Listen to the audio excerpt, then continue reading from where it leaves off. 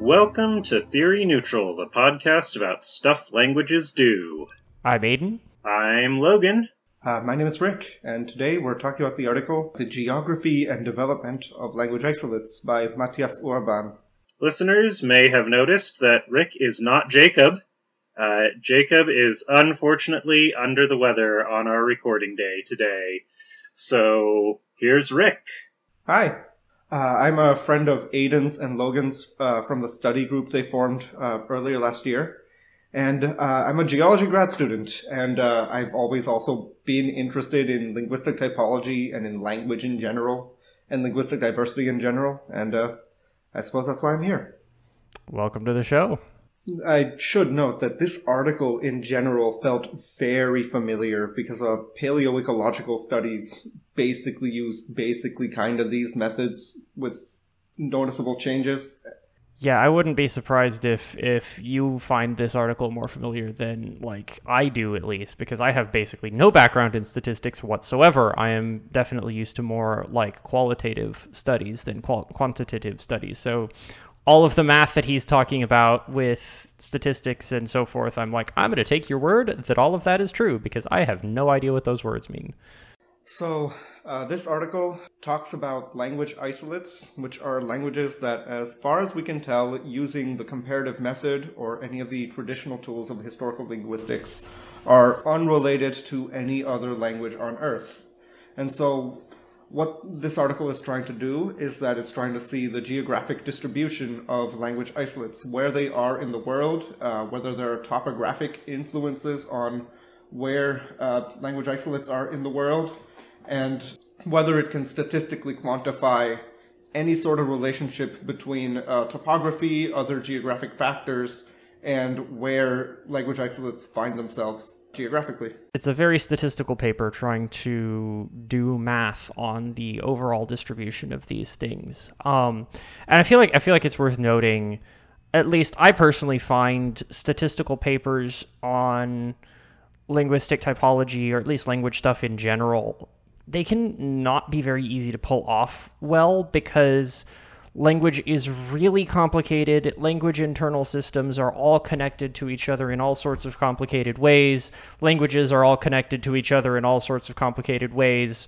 And oftentimes it feels like, at least to me, like the set of all extant human languages is not a statistically significant sample size, because it's just so much complexity that you would have to, like, overwhelm with a huge data set. And there's only, so many languages in the world, and I don't think they're a large enough data set. You've got language families, you've got linguistic areas, you've got all sorts of things that are giving, more reasons for things to co-occur or to occur across a range of languages than they just naturally do for whatever reason you're trying to investigate. So it can be very difficult. They are not statistically independent. There's also the fact that a substantial number of human languages have gone extinct, either in historic times or long before that. Yes. And that sort of thing makes it so that there's typological diversity that we don't have access to because it's in the past, and there's no way of knowing it unless somehow we get lucky. Exactly. That's a whole additional issue. But this paper doesn't exactly have that problem, because what it's studying is not an internal property of language, but the family status itself of a language, which means that, shared inheritance is not a problem, because that's what we're talking about, the lack thereof. And it's something that is completely independent of linguistic areas and so forth. So it's just investigating whether or not something is an isolate, or that's the only property of a language that it cares about. And that's not exactly a straightforward property, and we're going to talk about that in a minute.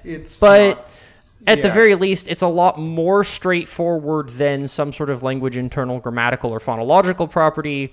It's completely separate from questions of, linguistic influence and so forth. And so this is the kind of paper where I think you really can do some statistics and get some good results out, and not be stymied by the fact that you need to account for more languages than exist in your data sample before you can do good statistics. Yeah, you don't need to care that much for this kind of study for all the human languages that have ever existed or could exist.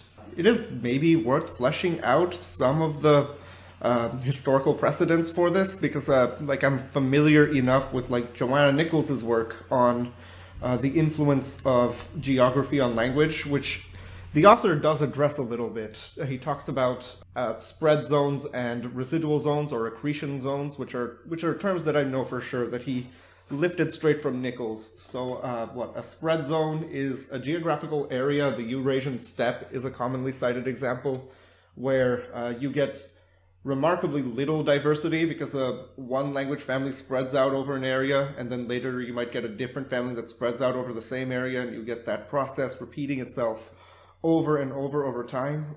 While you have residual zones, the Caucasus is frequently cited. Sometimes you see New Guinea cited as an example, or the western coast of what is now California cited as an example. It's places where linguistic diversity tends to build up. You tend to see many families crammed into a geographically smaller area over time for topographical reasons. And I got the sense that one of the things that this author was trying to address is to what extent do those topographical features contribute to diversity being where it is. Yes, this study is kind of trying to investigate, is there a connection between certain kinds of geographical features and status as an isolate or location of an isolate, and trying to figure that out statistically. So one of the big confounding factors that does still exist here is that there are apparently geographic features that produce language diversity in general, and that might be difficult to separate from geographical features that specifically produce isolates. So there are two hypotheses that the author was investigating. The first being that language isolates pop up just wherever there happens to be more linguistic diversity. And if that is the case, then we would need to do more investigation to figure out, okay, why is there more linguistic diversity there? And can we separate out any features that might be specifically relevant to isolates? And the other hypothesis is that isolates specifically are more likely than just general diverse languages within a family in specific geographical areas. And he cites the two main things that he was testing on with respect to the second hypothesis of the fact that topography, it's topographically specific, is that you have distance to coastline being one of the possible drivers of diversity, of getting specifically isolates in those kinds of areas. And the other kind was being along the spine of a mountain belt, which both of those were used as proxies for testing out that second hypothesis. Yeah, and the intuition there is that, maybe you would see more isolates in those areas because there used to be a big family of languages, and then some other language family spread out and displaced the original languages until you ended up with a super contracted family where there's only one member left at the edge of these geographic regions. So that kind of makes sense. And yeah, it makes sense why you might want to then say, okay, well, can we find statistical evidence that that is actually the case? But it turns out there is another confounding factor that makes that a little difficult to investigate, which is that what actually counts as an isolate is itself kind of a squishy, hard to define thing.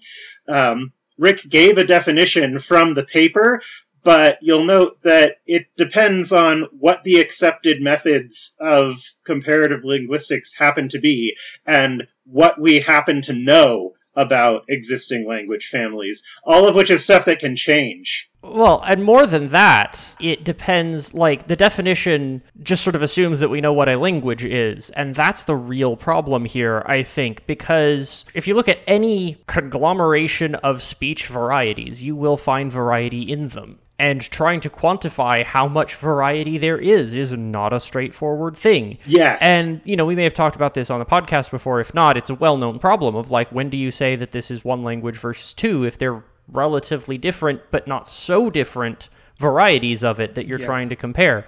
And so, obviously, the problem ends up cropping up in isolates as well, because it's the definition is there's one language, but, do we know it's one language? Have we decided arbitrarily that it's one language? Yeah, is there astrolinguistic reasons? Exactly. And to be fair, that issue is brought up in the paper, and he has a few examples of circumstances where it is not entirely clear whether this thing that is called an isolate is actually a single isolated language, or whether it's just a really tiny family of 2 or 3 languages. Exactly. And like you can certainly ask the question of like, is there really a significant difference between literally one language and yeah, there's kind of 2 or 3 and they're really close to each other? Like, honestly, the second doesn't feel like it's really significantly different from an isolate for this kind of a purpose. Yeah. But technically it doesn't meet the definition. So, you kind of have to deal with that. I think a couple of good examples of this are,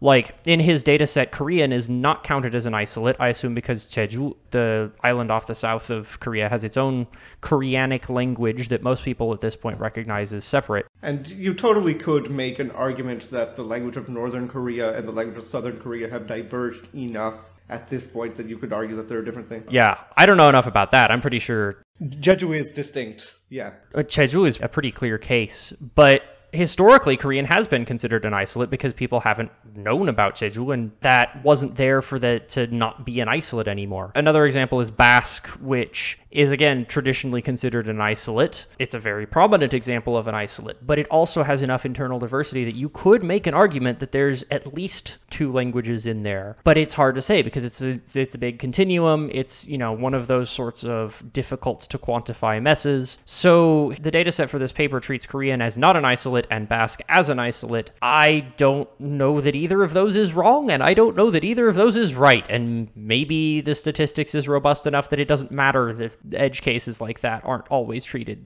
perfectly consistently. It is worth noting that a fair proportion of the information in his data set come from places that are, that have recently been better studied, but historically are understudied. Places like New Guinea or the Amazon basin or the Circum-Pacific in general. Yeah, and he has a couple of weird points in his data anyway. Like, I don't know where the map that he has for where his isolates are does not seem to include Ainu, which is weird. And he also includes some historical languages that are just considered unclassified on deficiency of data. He's got a couple of those in Britain, and I don't know what those are because I'm pretty sure the consensus is that any attested language in the British Isles at this point is Celtic at the earliest. Yeah. Like, there's nothing pre-Celtic that was attested. But I don't know. Maybe it doesn't matter. Maybe there's something I'm not aware of. I just looked at his map and I was like, mostly this makes sense, but there's some unexpected holdouts. There's some unexpected places. I would have expected to see some isolates in some places that I didn't. I think given the particular results that are reported, it probably ends up not mattering. If the results were different, then we might be able to critique them based on the messiness of the data set. But the main takeaway after doing all of the statistics is that actually the hypothesis that isolates specifically are more likely in specific geographical areas is really difficult to support. There's maybe a little bit of influence of mountains, but it could just be statistical noise. Yeah, he finds stronger support that the mountain belt hypothesis is important. Yeah, but that brings up just a general point about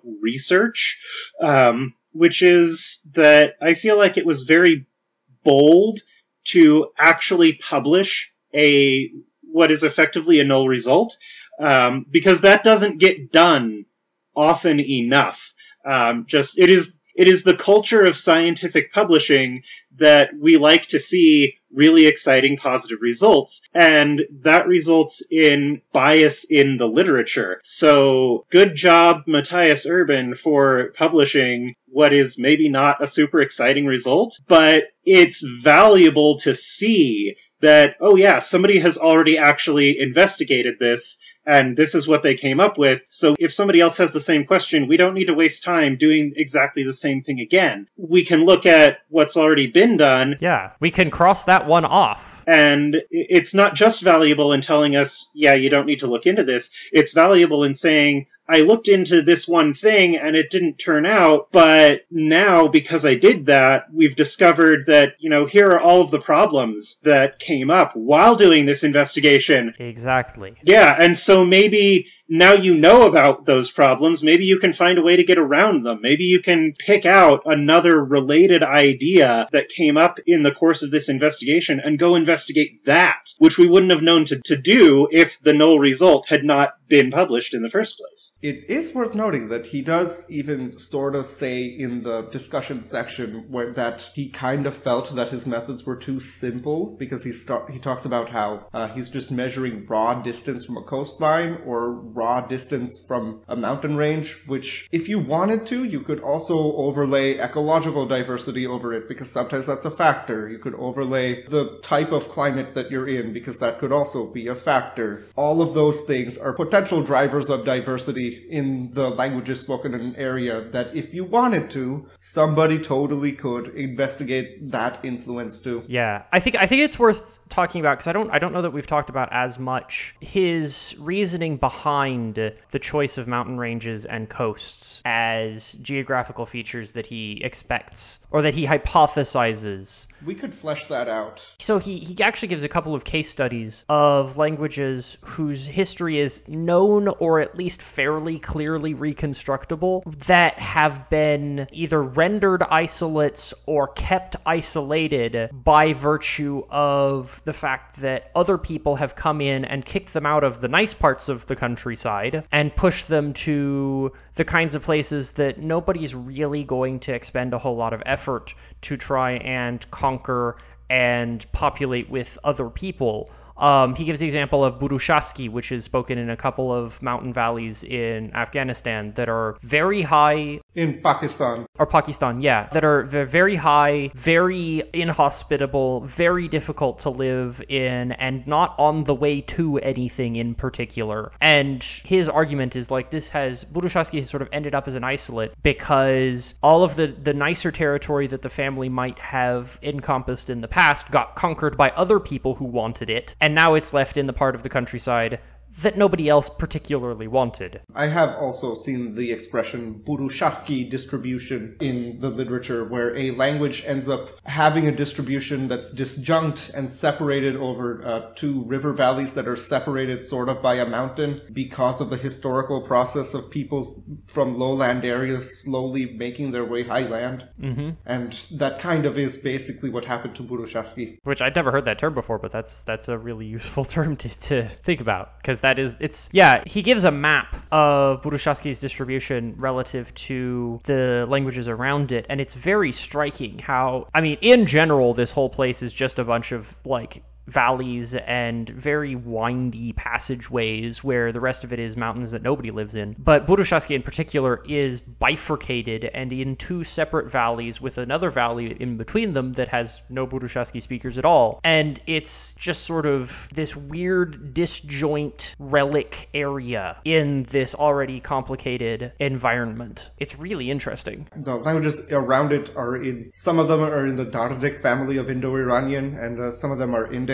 I don't remember if there are any Iranian languages in that area, but wouldn't surprise me. It's a really neat map to look at. He also mentions, just as an aside on Burushaski, he also mentions that because there is this geographic separation, those two varieties of Burushaski are starting to drift apart from each other, and maybe it's not going to be an isolate anymore. But again, does that matter for this purpose? Good question. The distance to coastline hypothesis also has ecological influence. In general, the hypothesis there is that peoples who live in lowland areas near a coastline tend to be in places that you can quite easily make a living off of catching the food that's in the sea, which makes it so that there isn't really a reason for any one language variety to go out and diversify and want to take over new land expressly for the purpose of trying to make a living. And so this particular type of geography encourages smaller communities that are mostly going to be self-sufficient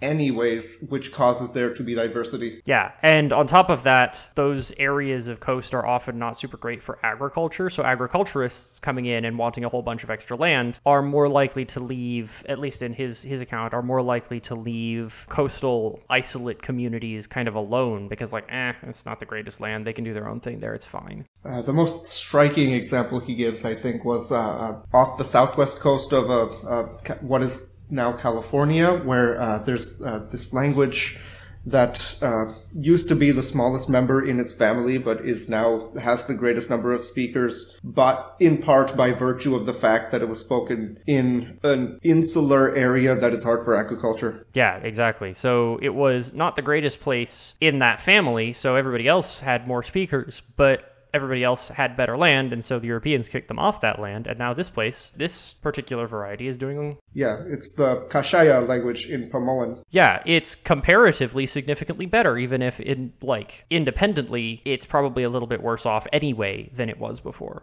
So, having now talked about all of the reasons why specific geography might create isolates in particular, Aiden, you have some personal experience with why general diversity might generate isolates, regardless of what geographic features might underlie the generation of general diversity. Yeah, so Urban talks about what he calls the normal diachrony assumption, which is basically that if left alone, a language will over time grow and diversify and become more than one language and become a whole family. And so, his theory is that isolates basically represent the reduction of a pre-existing language family. And, maybe we don't have any access to what the rest of that language family looked like, but in theory, there used to be languages, more languages related to these isolates, and they're just all gone now. I'm not entirely sure that that is a reasonable assumption. In principle, sure, absolutely, but in certain cases, I don't know that it is. So when I was in Papua New Guinea for a little while a few years ago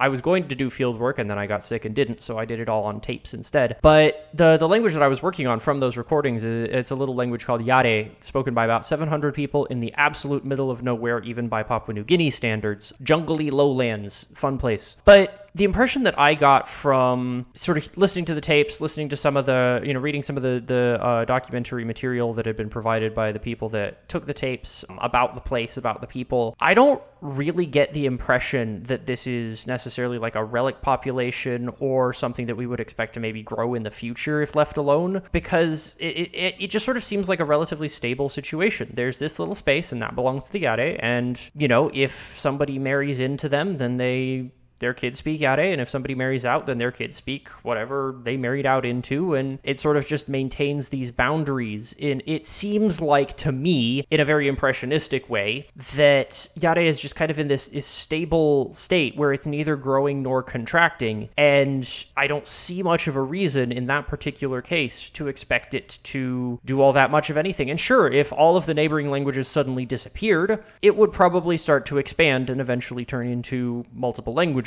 But, it seems to be just fine where it is right now. And maybe that's, again, because, it's not the best of land and nobody else wants it. But I don't know. The normal diachrony assumption thing struck me as I can see some exceptions to this, depending on how you define leaving a language alone. Maybe this doesn't count. I don't know. But it's worth thinking about. Mm-hmm. And I will point out that Aiden has in fact written the most up-to-date grammar of Yare that currently exists. Yes, well, grammar is an overstatement because I think of grammars as 500, 600, 700 pages, and this was about 120 because all I had was tapes, and I didn't get to ask any more questions about a whole lot of things that I had a lot of questions about. But it is the most complete documentation that anybody has done so far. Yes, which is still not saying much, but it is accessible and out there, and you can read it, and it's better than the unpublished manuscript from the people that took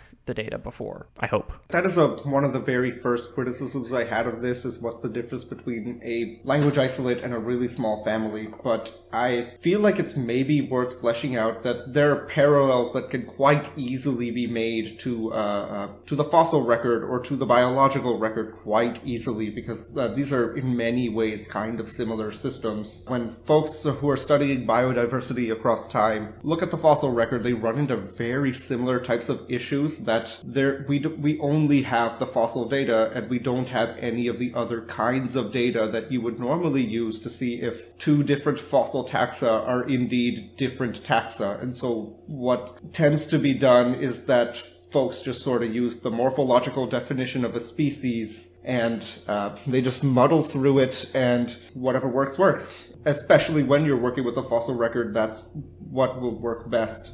if you were an ecologist working in a modern day setting, that sort of problem is not there. But you have a whole variety of different kinds of problems where you could use the biological definition of a species, where if you have two individuals that can interbreed, then they're probably of the same species. But that definition remarkably reminds me of like a dialect continuum a fair bit, where sometimes you have one taxon that can interbreed with the next valley over, and you can repeat that for a bit, but then at the two extreme ends of the continuum, if you brought in two individuals, one from either end of the spectrum, they probably wouldn't be able to interbreed. Yeah, I think the concept is called ring species as well. Well, that's even a whole extra mess. Ring species is a slightly different. Yeah. It's very similar, but it's not exactly the same, because in certain kinds of ring species situations, you have some sort of very sharp break inside the continuum. Yeah, and there is a direct analogy there between mutual intelligibility of language varieties and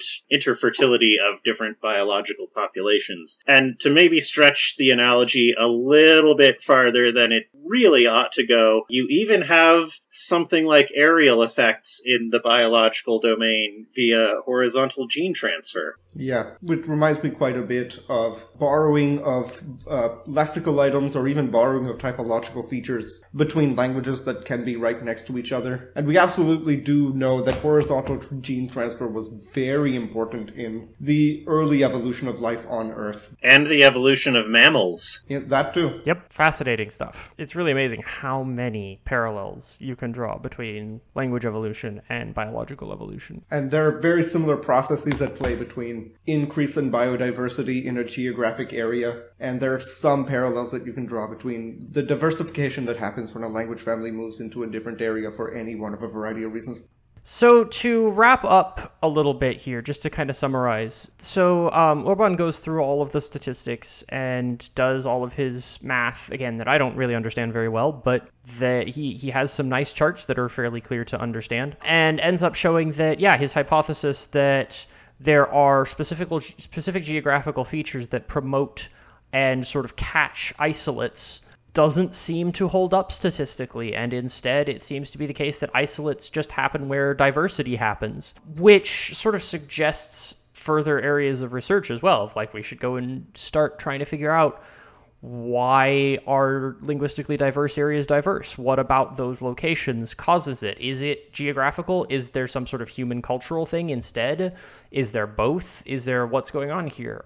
There's a lot of interesting questions that I'm sure people have been trying to answer, and I'm just unaware of it because this is not my, particular subfield. But there's at least one of the other nice things about this paper, besides just being like, hey, I tried this thing and that means it didn't work, so we can cross it off. But also, it's clear where to go from here.